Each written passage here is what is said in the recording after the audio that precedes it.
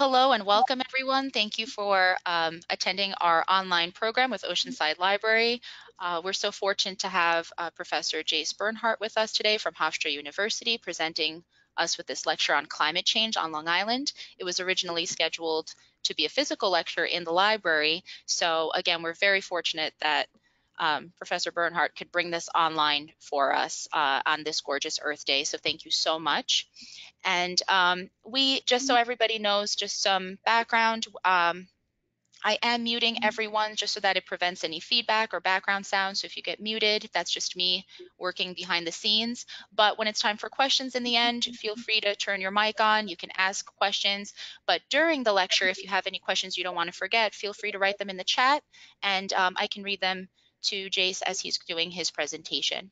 All right, so again, thank you so much for joining us. And now I will hand it over to Professor Bernhardt. Thank you so much.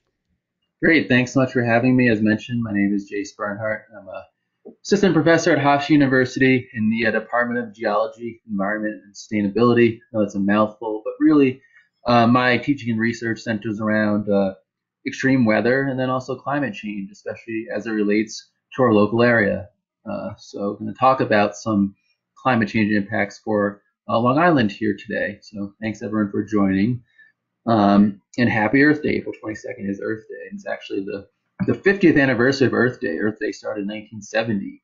Actually, it's created by Richard Nixon, right around the time the EPA, the Environmental Protection Agency, was formed. And now here we are celebrating with at least a nice day across the tri-state area today, which is nice. All right, so today we'll talk a little bit about some basics. So what is climate change? How do we observe this changing climate? Why it is the climate change, and then of course the why do we care. I always like to start off talking about climate change by looking at some pictures, and visuals can be very helpful in thinking about this thing. So there's two pictures of the same landscape here on the left and the right. So this is from the Canadian Rockies. I took a trip there back in 2016. Very beautiful part of the world.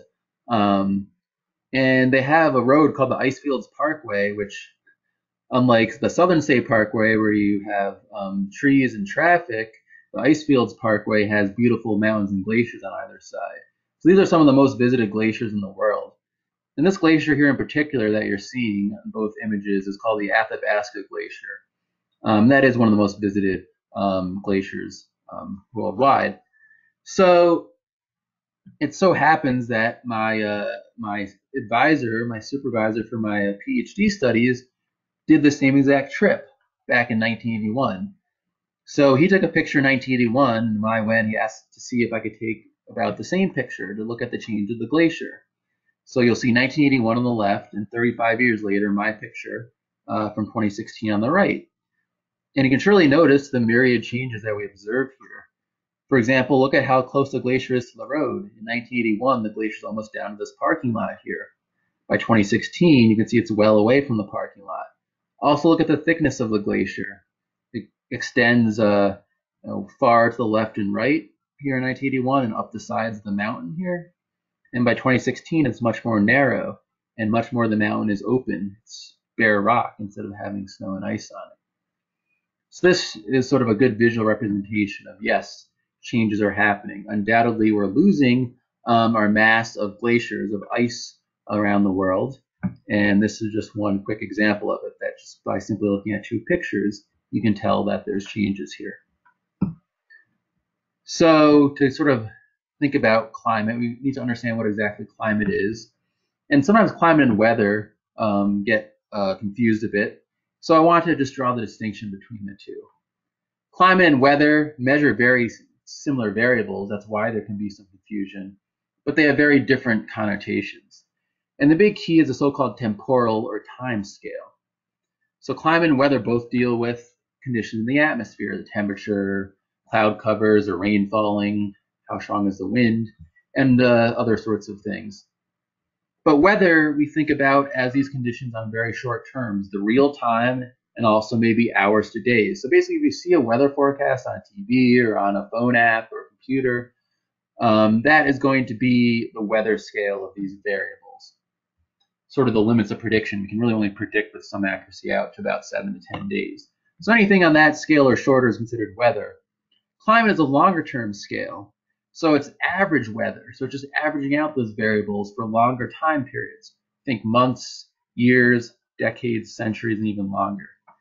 So really, it's quite simple. Weather is the short term conditions, and climate is just the long term average of those conditions. So, for example, climate would be like saying, we know that July in Long Island is longer than January. We don't know exactly what the temperature will be in July or in January, but we know July is warmer than January. And how do we know that? It's from long-term climate. We know year after year, right? July is warm during the summer, January is cold during the winter. So that's sort of climate giving us context. Also, we can get into good spatial variations thinking about climate. For example, we'd all agree that New York is colder than Miami, Florida. And again, climate is giving that to us. The short-term weather conditions are averaged out onto longer time scales. On a given day in July, it could actually be warmer in New York than Miami. So weather tells us, well, that day New York is hotter. But climate tells us that we know overall Miami is a much warmer place than New York. So that's sort of a look at the different time scales there. Here's some picture that maybe help reinforce this. You might see images like this on TV or on social media. So weather on the right here is like a forecast. Okay, what's the low for tonight from a couple days ago? So that's weather, short term. Climate's longer term. This is giving us context. For example, for a given date, what's the average high and low temperature for the day, and what's the record high and low? You need lots of data, long-term data, to get these numbers, to average out what the high is should be each day. It's not saying it will be that day, but the normal for that day is this number, and that's based on the long-term climate averages, looking at many years worth of weather data. And then the record, of course, you have to look at the extremes in that data set. What's the hottest it's ever been on this day? What's the coldest it's ever been? And it's a typical summer day. So it happens to be in the Midwest. All right, so how do we gather climate data? So this, of course, has changed a lot throughout time. Where are we getting this data from that we then analyze to see if things are changing or not? So sort of in the past, the standard for collecting weather data was, of course, handwritten and direct human observation. So, for example, this is a weather observation page from the 1890s from Peoria, Illinois. And you can tell, of course, a human was taking these observations. Basically, have to go outside, measure directly with instruments, or look at an instrument, and then mark down the data. For example, on the left, they have different temperature observations from different parts of the day. And then it was very labor intensive, but you could compile these pages of handwritten data into longer term climate patterns. Someone would have to sit there with a calculator and say, look at 30 years worth of observation sheets, add them all together, and average things out to start saying, okay, what's the average temperature in this place? Or what's the average temperature in January in this place? So as you can imagine, collecting and cataloging weather and climate data was challenging during this time period. But this is sort of the starting point for creating what's called a record of climate data from a certain location, called a station. And even farther back in the past, we can still gain some insight into climate data. So yeah, if we want to know what the climate was like in New York in 1900, we can go back and look at those handwritten sheets, which have now been digitized, so we can get it online. But to go even further back, there's actually ways to get data indirectly from so-called proxy data, or it's not directly measuring, say, temperature of the thermometer, but it's using an indirect source to get an estimation of temperature. And two popular ways to do that are called tree rings and ice cores. So tree rings, so each year a tree grows a little bit, gets a little bit wider, and if you sort of cut into a tree, you can see the so-called rings showing the growth, these concentric rings that radiate out each year. So it turns out that trees are sensitive to climate. So warmer or colder conditions might be better or worse for a tree. So you can actually go back and cut a very thin slice through a tree, sort of like you see here, and then bring it into a scientific laboratory and measure the distance between the tree rings, which are very, very small numbers. As you can see, it's pretty tiny increments, might be millimeters, for example. And when there's a bigger space, that means the tree grew more in a given year, which means maybe it's warmer, for example. And when there's less space, it means it grew less, so maybe it's colder. So looking at the tree rings, we can get an estimation of what the climate looked like going back to the lifetime of the tree. And some trees can be a few hundred years old. So now we can start going back even further in time to look at the longer term trend in climate. Then we can go back even further for some other types of proxy climate records. And one cool example is called ice cores. So these are very hardy scientists that go to, say, Antarctica or Greenland. And as you probably know, Antarctica and Greenland are covered with ice. It's called glaciers for the most part. And glaciers accumulate very slowly each year. Each year it's a little bit more of snow and ice, maybe just a few inches accumulates. But year after year, the glaciers get bigger and have gotten bigger over time because there's a little bit accumulating each year. And each year when you get that accumulation, what's interesting is some air bubbles from the atmosphere get trapped sort of inside the snow and ice grains. So that sort of gives us a really unique record of atmospheres going back a long time ago. Essentially, if you drill down enough and take out a core of the ice, so there's a thin, long piece of ice, you can go back down below and then go down and get air bubbles that were trapped longer and longer times ago. And then you can go again back to the lab, look at the air bubbles, and actually estimate what the temperature is like, what the atmosphere is like during that time. And some of these ice cores have trapped air bubbles that date back to a few 100,000 years ago. So again, we can then estimate the climate from those periods based on the composition of the air being trapped in the ice in these glaciers. So we can go back in the recent past for climate using direct measurements and human observations, and we can go back even further in time to estimate based on these so-called proxy or indirect sources like tree rings and ice cores. And there's other ways to get proxy data as well. These are just two examples. In the present, how do we get climate data? Well, it looks a lot different now.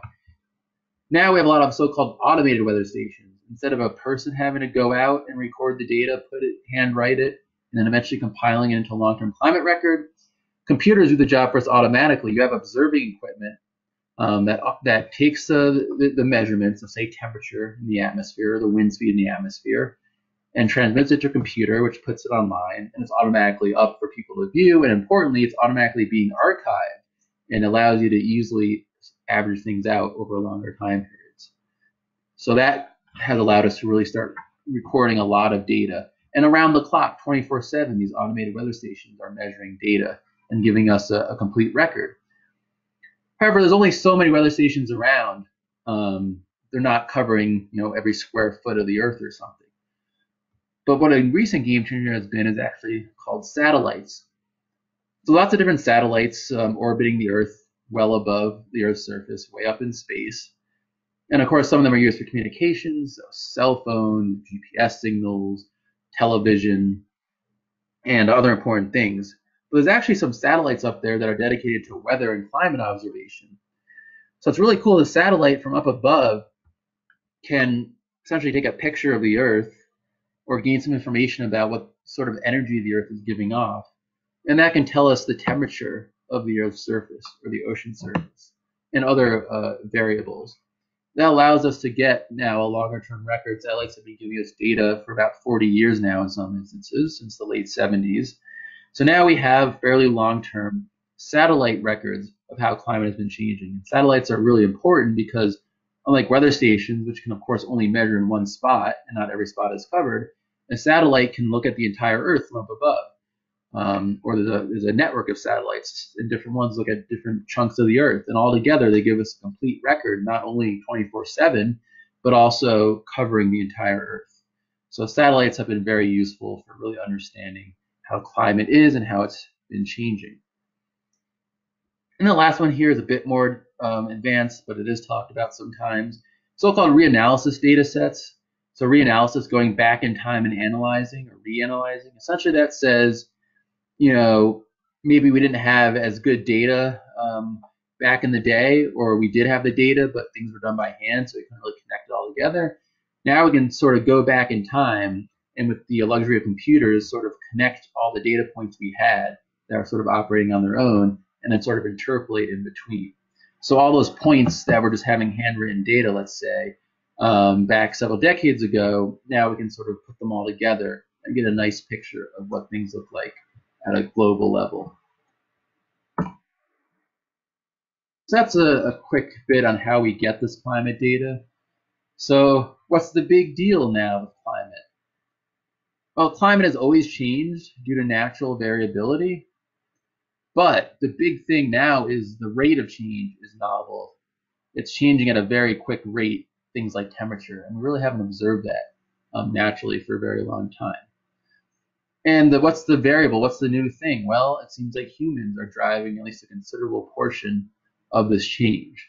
So that's why we hear a lot about climate change and tie it into our environmental science and our initiatives like Earth Day. It's because climate has always changed, but the rate of change has sped up very rapidly since the Industrial Revolution. And of course, this is the time period during when humans have been having a greater and greater influence on the global climate. So what are some ways that humans impact climate? So humans impact climate on a variety of scales. They can impact climate on local and regional scales, and then also, of course, on the global scale. And we're going to focus on the global scale here because that's generally has the biggest impact. But I just want to mention it's not just these global scale impacts. It's also smaller scale impacts. For example, and this is important around Long Island and New York, urbanization, or the fact that we've built up these large cities, is going to have an important impact on our climate. Land use, land cover change. So think about, for example, maybe out in the Midwest, you used to have a grassland and you plant corn in it, or you have a forest and you clear the forest away and put in agriculture, some sort of corn or soybeans or whatnot. Believe it or not, those can actually have impacts on the local climate. And then also pollution. Pollution emits lots of tiny little solid particles. They're called aerosols, little tiny bits of burn stuff, basically. And those can actually have a effect as well, especially in those areas near those factories that are emitting the pollutants, or areas near cities that have lots of traffic emitting aerosols from their car tailpipes and whatnot. So lots of smaller scale impacts. Those are important, but generally the most significant impact is going to be our large scale greenhouse gas emissions. So that's what I'm going to talk about here for a bit, because that's seen as having sort of the largest influence on the human side on our changing climate. So let's talk a bit about how the atmosphere works and how humans are changing this. So the atmosphere is made up primarily of nitrogen, oxygen, and argon. See the percentages here, that makes up about 99% of our atmosphere, give or take. And these gases stay the same. Their concentration has not changed at all. It has not changed really since the early days of the Earth, when the atmosphere is still sort of forming and settling down. So these are called constant gases. Constant, they stay the same. But there's a few other gases that take up a very small percentage of the Earth's concentration in the atmosphere, but they're changing. So carbon dioxide, CO2 in particular, also methane here, CH4 is another example. And then a few of these other gases are pretty stable, constant. But there's a few gases that do change. Those are called so-called variable gases. So constant gases on the left here make up the vast majority of the Earth's atmosphere, and they're consistent in volume.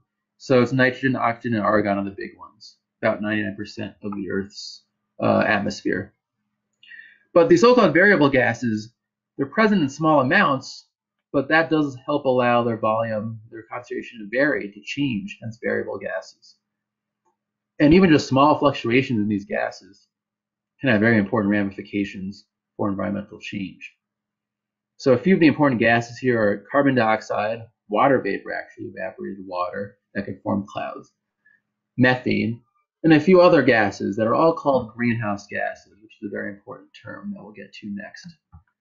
And these variable or greenhouse gases are influenced by anthropogenic or human activity. Anthropogenic is just a fancy term we use for human impacts. So essentially humans play a role in putting more or less of these gases into the atmosphere, which in turn can have an impact on the environment through climatic change. So again, most of the variable or changing gases are also so-called greenhouse gases. GHG is the acronym we use sometimes. These play a very important role in our environment. It turns out these greenhouse gases act like a greenhouse, hence the terminology, And another convenient example, I think, is your car parked outside on a sunny day. Just think about either a greenhouse or your car out on a sunny day. And I'm sure you've noticed if you leave your car and come back an hour later, the car ends up getting a lot hotter than the surrounding environment than, say, the outside. And that's because your car and then the greenhouse does a similar thing, actually does its own mini greenhouse effect, which is what these greenhouse gases can do on a much larger scale in the Earth's atmosphere. What happens is these greenhouse gases have a certain molecular structure that allows sunlight to pass through, or so-called shortwave radiation. It's a shorter wavelength of energy coming through. So that shortwave radiation from the sun is allowed to come through the gases and get down to the Earth's surface. That sunlight's absorbed by the Earth's surface, and then some of it is sent back up. But now it's a different type of energy. It's called long-wave radiation. The Earth gives off essentially infrared radiation, and the sun is giving off shorter wavelength radiation. So essentially the Earth changes it a bit. And the key point here is that long-wave radiation the Earth gives off, now that it's a different type of energy, those gases that let the sunlight through, turns out they're able to trap, due to the molecular structure, some of this escaping long-wave energy from the Earth, and then bounce it back down. Some of it goes out to space, some of it gets trapped in. So think about it, this is a warming effect because these gases allow the sunlight to come through, but then trap some of the energy trying to escape back out, the long-wave energy from the Earth's surface. So as a result, you have a warming effect. Just like your car, really a similar phenomenon is happening when your car gets hot. The glass windows and the windshield of the car allow sunlight to come through. It's absorbed by the seats, especially if they're dark, the dashboard, everything in your car. Then it's given back off as long-wave radiation, but now the windows in your car, the windshield, can trap some of that long-wave radiation escaping and bounce it back into the car. So the car warms up because you have more coming in and less going out. So a net warming effect. Same thing in a greenhouse and same thing on a larger scale in the Earth's atmosphere. So what's the big deal about this? These greenhouse gases occur naturally, especially water vapor, which is important. But some of them we can add to the atmosphere through human or anthropogenic activities. So human activities, on balance, are adding more of these greenhouse gases into the atmosphere. And as a result, we've seen a warming. And we can make a connection, say, at least some of this warming is likely due to the human emissions of these so-called greenhouse gases. Here's a picture that hopefully helps explain. Maybe it's more confusing, but I put it in here. Again, greenhouse gases, notice that they let all the sunlight through, and different things happen to sunlight. Some of it gets reflected by clouds, some of it gets directly bounced back up by the Earth's surface out to space. Notice the greenhouse gases, some of this sunlight that tries to escape, these two orangish lines here, some of it gets bounced back down towards the Earth's surface. So you have a net gain of heating the more greenhouse gases you have. Now, greenhouse gases are important to the Earth's survival. Without these at all, we'd have much more extreme swings in temperature because more of the sunlight would just escape back out to space, and especially night times and cold seasons get very cool. But of course, if we enhance the greenhouse effect even more than it already is, that can lead to a warming effect because now there's more trapping of this energy, of this heat. So again, it turns out these human anthropogenic greenhouse gas emissions seem to be tipping the balance to more warming because more heat is being trapped. Carbon dioxide, or CO2, is a greenhouse gas you may have heard of before. It's not the only one, though. It's the one that has the most concentration, but it's not the only one. There's also gases such as methane, nitrous oxide, and a tongue twister here, chlorofluorocarbons, or CFCs. And these also lead to an enhanced greenhouse effect and a warming effect. So, for example, we always like to show this cartoon in our college classes because it shows the many different ways that humans can put greenhouse gases into the atmosphere. So, as you might imagine, this cartoon relates to the effect of methane. So methane can come from, for lack of better words, cow flatulence through enhanced agricultural practices. And actually, it turns out it's not just that, but also cow belches that can lead to methane as well. So it shows a wide variety of human activities that can lead to more greenhouse gases in the atmosphere. And methane is just one of many examples. And methane goes in the atmosphere from human activities, such as livestock grazing. The more livestock you graze, the more methane they could put in the atmosphere. And then that is a greenhouse gas that leads to more trapping of the heat and a warming impact.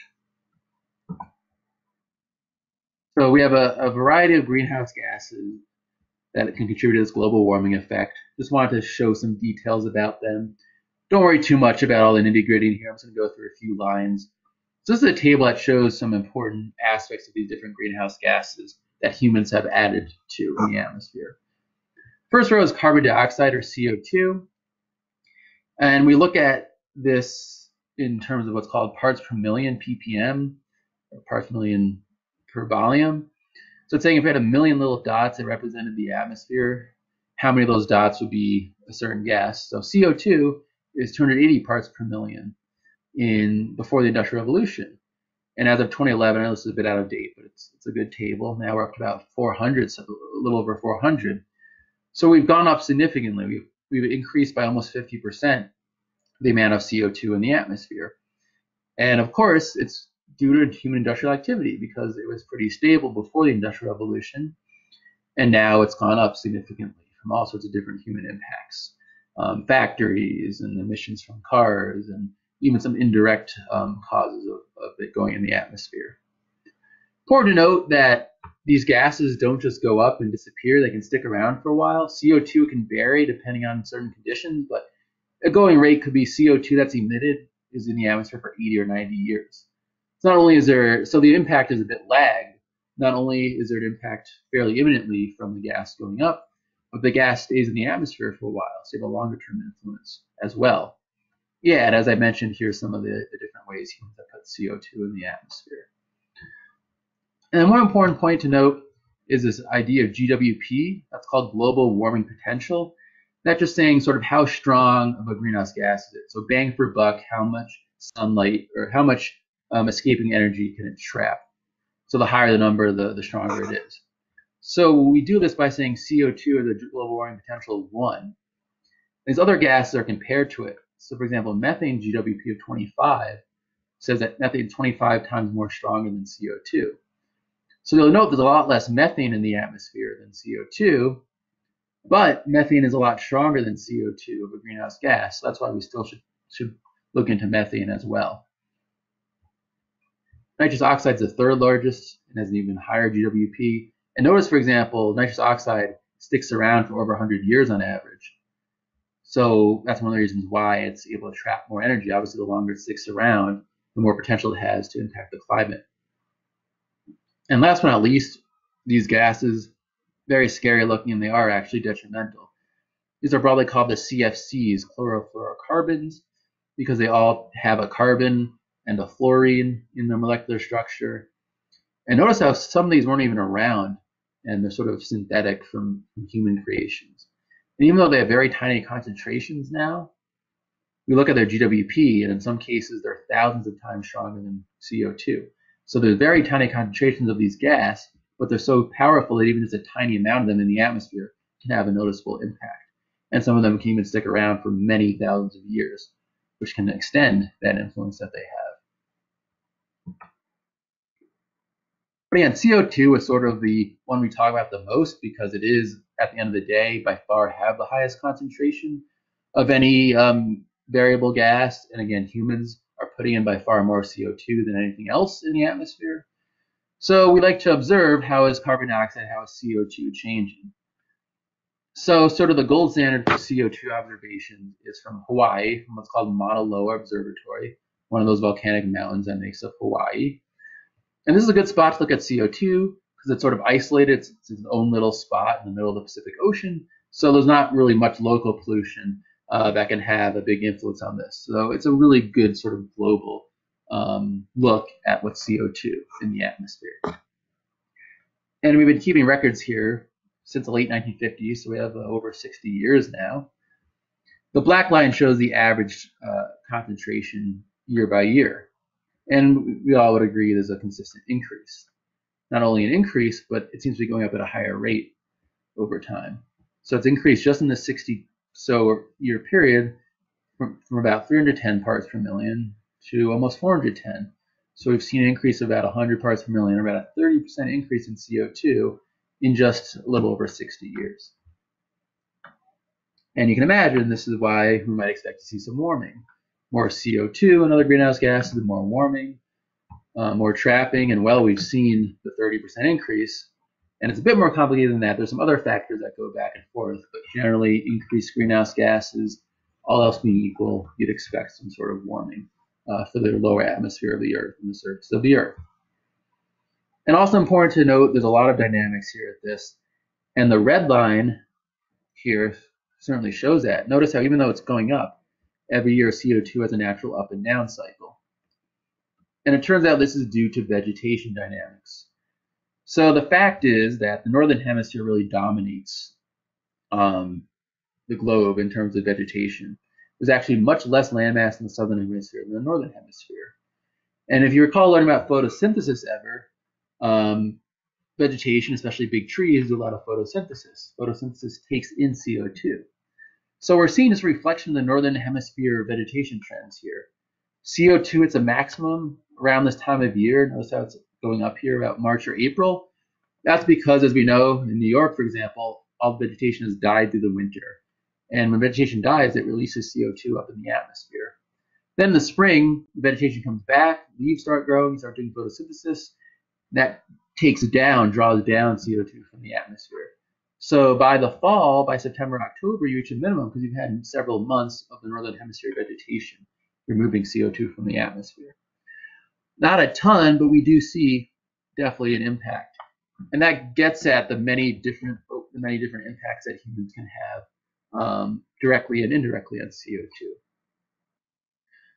For example, think about sequestration. Where's carbon dioxide held? As we just demonstrated, trees and vegetation have a big influence on CO2 levels in the atmosphere. So if we get rid of trees, if we do deforestation, that also puts more CO2 in the atmosphere because those trees that were holding CO2 are gone. So it goes back up into the air. Oceans are also a spot where actually a lot of CO2 is held. And it turns out that oceans, as they warm up, actually hold less CO2. So warming oceans can also put some additional carbon dioxide, CO2, into the atmosphere.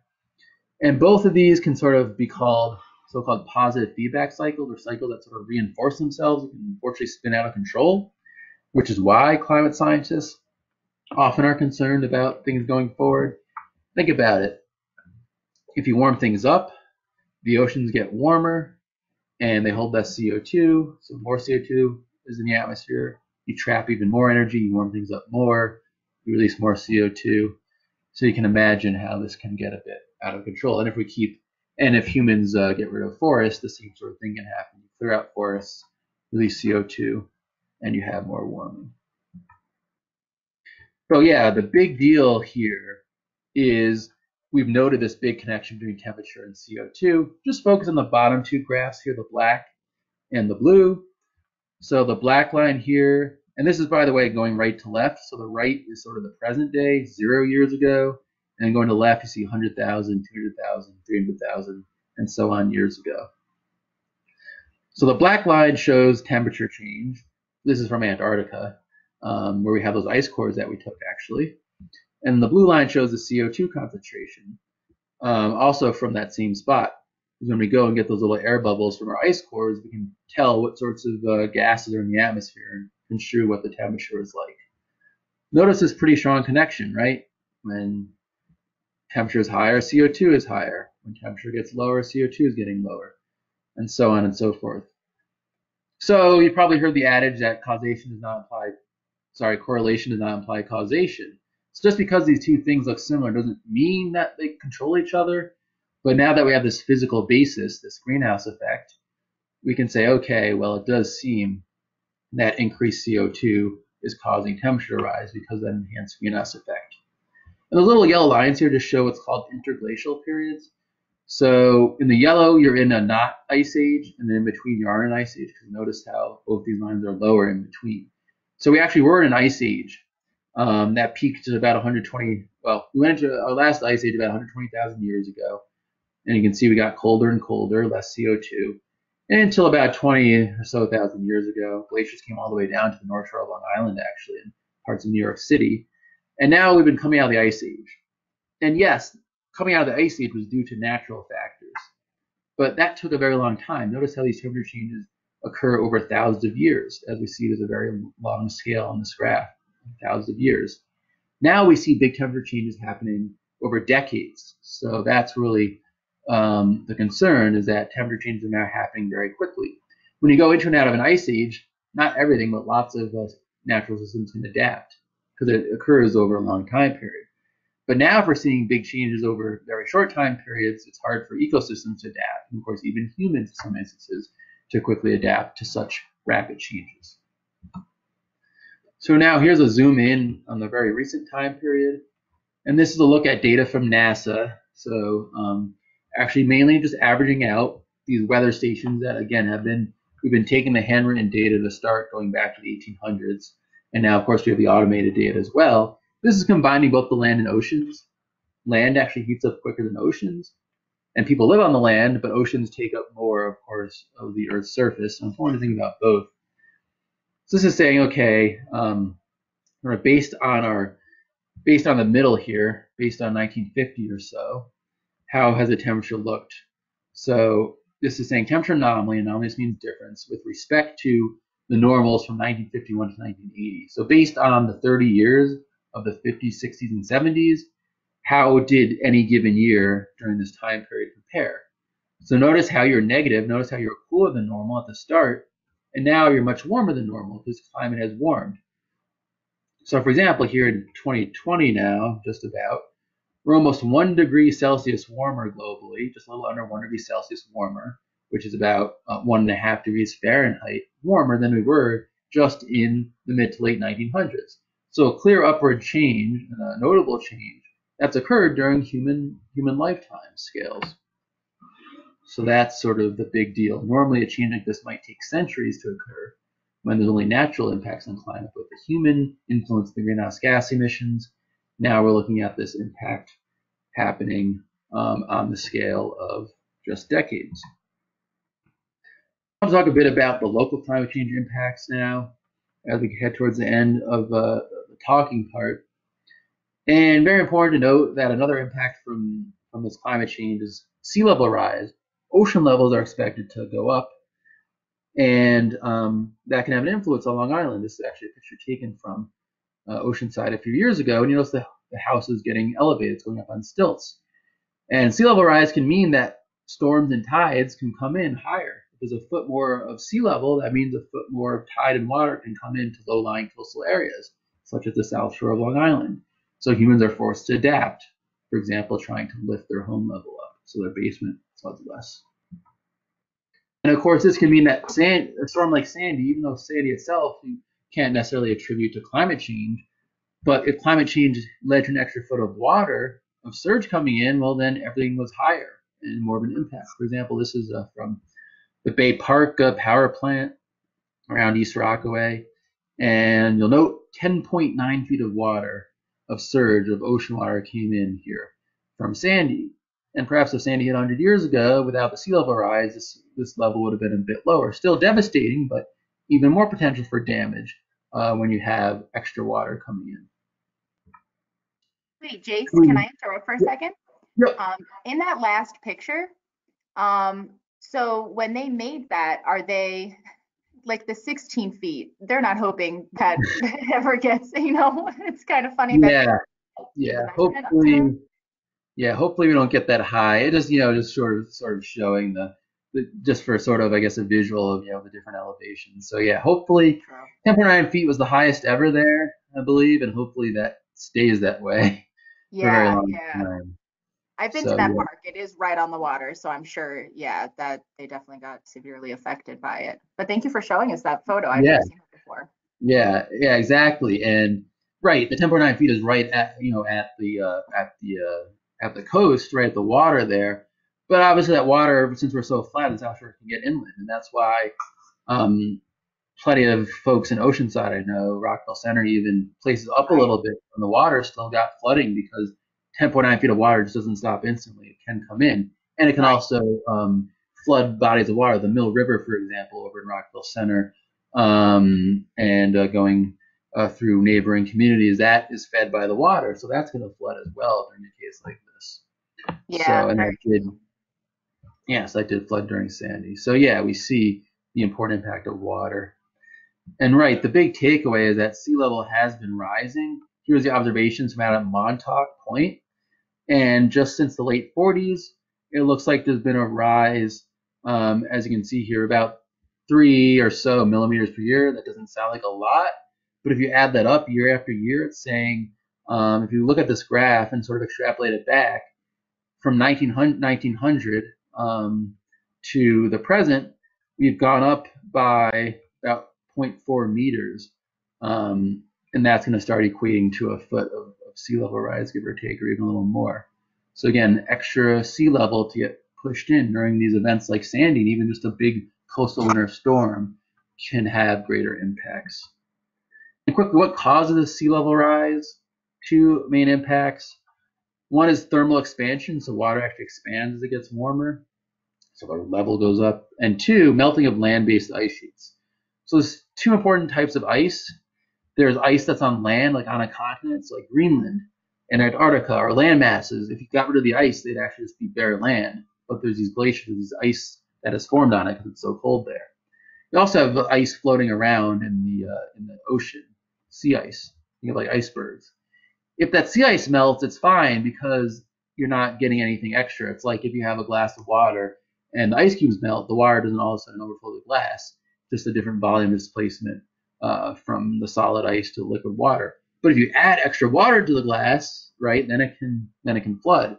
And that's the issue of land ice. Land ice is on the continents. It wasn't in the water. That land ice melts, runs off, eventually gets in the oceans, and then that can lead to the rise. And we've had melting over time of both land ice and sea ice with this warming we've observed.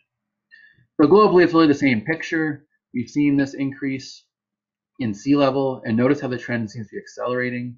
So even more impacts down the road, perhaps. And we've gotten sort of more accurate measurements over time. At first, we just could use actual sort of buoys floating in the water can measure sea level and show us the change over time. But now, more recently, in the last 25 years or so, we actually have satellites can tell us what the level of the sea is. They can really give us great data. So that can now cover the whole ocean instead of just a few buoys scattered around, and give us even more certainty that the sea level is rising, and perhaps rising at an accelerating rate. And this is globally, but it can vary. Some places like Long Island might even see more sea level rise than the global average. For example, due to the shape of our coasts and our inland bays and waterways can have an impact as well. All right, so I'm just going to end up here on what does the misty distant future hold. Of course, the big question is what's going to happen in the future, and of course, there's uncertainty with all this. So we run what are called GCMs, general circulation models, or climate models. And long story short, those are going to take in our current conditions with the climate and say, okay, it's going to run on a supercomputer, use all these equations, and say what's going to happen in the future that we think. So this works at a global scale, so it's not necessarily good for very detailed, like exact points, like what exactly is going to happen in New York City or Long Island, but globally it gives us a picture of what's going to happen over time. And these are estimates. There's different climate models that are run by different organizations. They all study different equations for saying how the physics work in the Earth's atmosphere. They also take in slightly different data. So it's best to sort of think about a range of possible results when we look at this GCM data. But it gives us a good estimate as to what's going to happen. And important to note, there's sort of two aspects of the uncertainty with these projections. And the first bullet point here and on the left says there's different climate models. So these different colored lines here are different climate models that are run. Some are run by U.S. organizations. These NCAR ones, for example, that's run out in Colorado by a big Center for Atmospheric Research.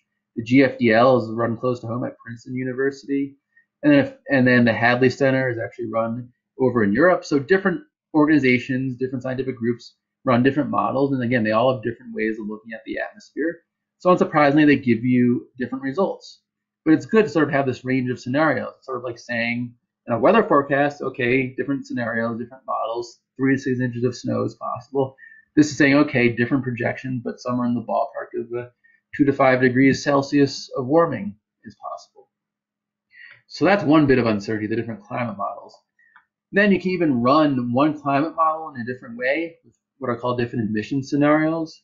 And this says we don't know what humans are going to do in terms of emitting CO2, carbon dioxide, the greenhouse gas. We know that humans are having the impact, but no one has the proverbial crystal ball to say what will humans do in the future. We don't know how the economies will be in the future. We don't know what politicians will be in power. We don't know if there's some new invention that will change things. So we run in different emission scenarios into these climate models, these GCMs, general circulation models. And these just give us different sort of trajectories of what might happen to CO2 emissions.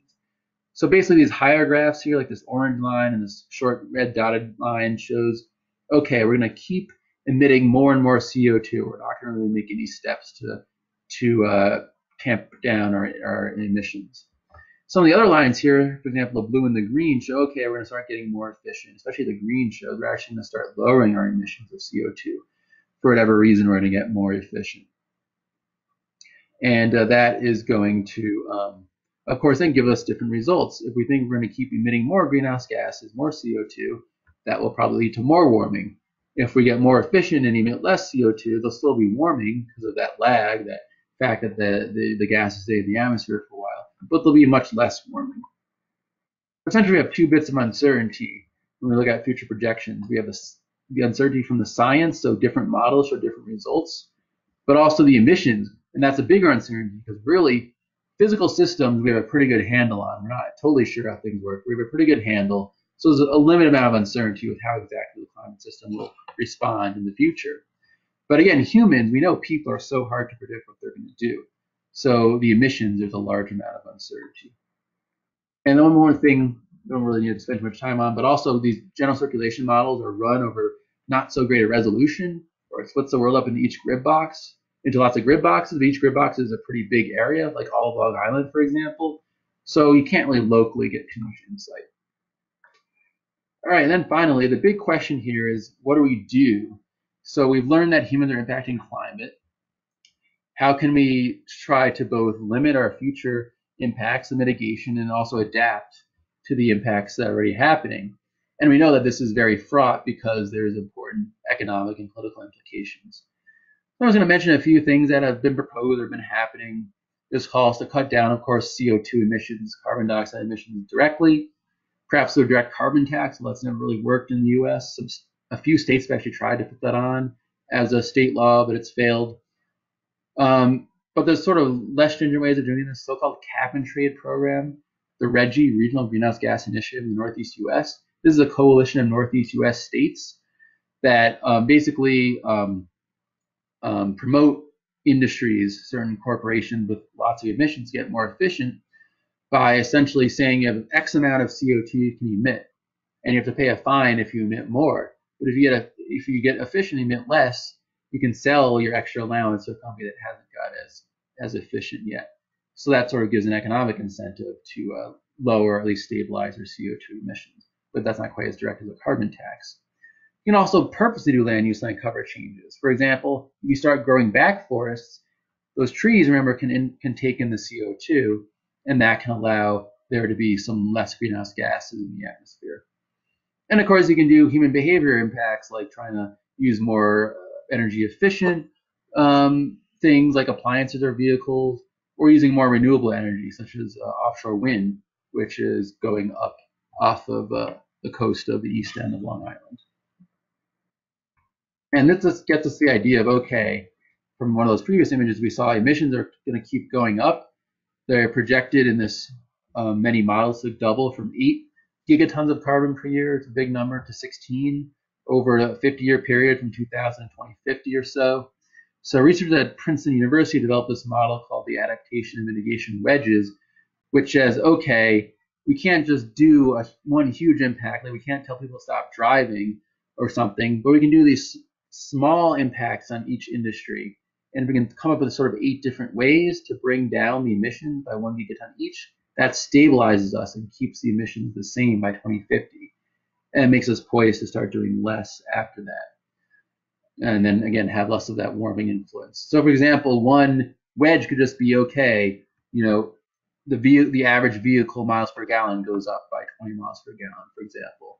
Or another could be we start putting in a certain percentage of energy, electricity has to come from wind power, solar power, or other renewables. So instead of just totally disrupting one industry, it's making incremental changes in a bunch of different areas to then limit our emissions. Well, I think, as you can see, climate change is a very complex, multifaceted issue. It deals with many natural systems, but also there's a lot of human system involvement, which leads to, of course, the political debate and just a lot of uncertainty as to what's going to happen in the future because we just don't know how humans are going to act. So I'm happy to take some questions in the last few minutes here. And if you want to reach out over another venue, there's my contact info, my email, and my Twitter handle. And I want to thank everyone for their time and attention today. Oh, well, thank you, Jace. That was a great presentation and really educational. And sometimes things that, like, a part of it, but you don't know the whole thing, or you don't understand, the educational background of it. You kind of just say, oh, sea levels are rising, but no one really knows how. So this was really informative. Thank you. And it's just ironic that Earth Day is happening during all of this because on the news they have been talking about, the how the climate has been positively affected by everyone quarantining because there's less gases and less us putting less fumes and stuff out into the earth. So this kind of was a good time to be seeing this presentation. So that all worked out. But thank you for that. Does anyone have any questions for Professor Bernhardt or any comments? You can write it in the chat if you don't want to put your mic on.